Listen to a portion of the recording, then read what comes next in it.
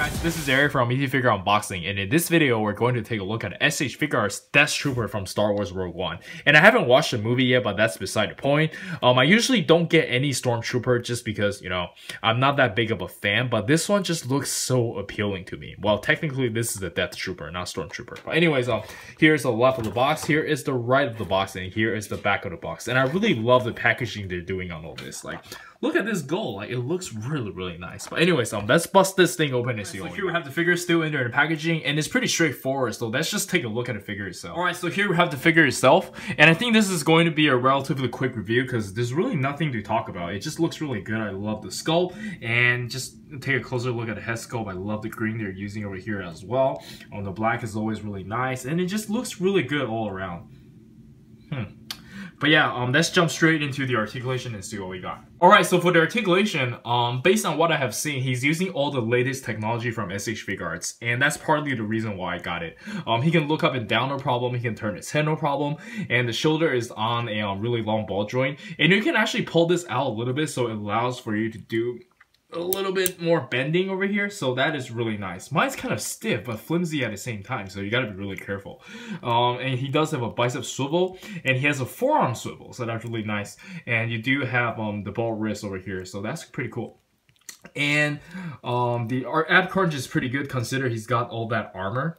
He can bend backwards about that much, he can bend forward that much, and you do have the hip articulation as well. So yeah, that's pretty nice. And the best thing about this figure is probably the hip. He's using the 2.0 hip. Yeah, this is always very nice. He can do like a really decent kick, I believe, even though I don't think they fight like that. I haven't watched the movie yet, but wait. No, he's got too much armor over there. Anyways, I don't think he can kick that well, but it's decent, it's good. And yeah, you have a swivel over here, and you can bend around that much, and you do have a side-to-side pivot, and you have a toe hinge over here as well. And that's it for the articulation, and let's check out the accessories. So for the accessories, he came with 2 pairs of hands. One for you to hold the weapon, and one for you to kind of support the weapon when you're using it. But yeah, it looks really good, and let's check out what the weapon looks like. Alright, so first off, we have the pistol over here. It's nicely sculpted, and it does have a little gimmick over here. You can pull this part off, and then you can swap it with this, and then you can just put it onto his holster. And yeah, that is really nice. Wait, let me just try to put this on. Yeah, that's pretty cool. And then you just have to take this out, and then pack that in. It's all dark, so I'm not sure if you guys can see this, but yeah, it looks like that. It looks really good. I like it. And let's check out what it looks like when the gun is assembled. Alright, so here I have him holding the pistol, and it looks really good. I like it. And he can kind of like use his hand to, like, you know, hold the pistol a little bit, you know, while he's shooting.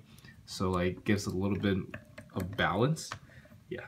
That's really nice. So lastly, he came with a rifle, and is really nicely detailed as well. You can actually see some silver over here at the tip, and that is really cool. And let's check out what it looks like.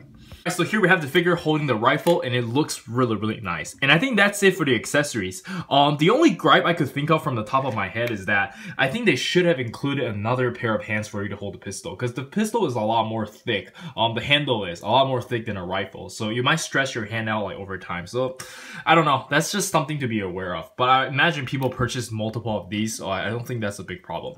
But anyways, let's jump straight into the size comparison. Alright, so for the size comparison, let us start with the Star Wars figures I have around.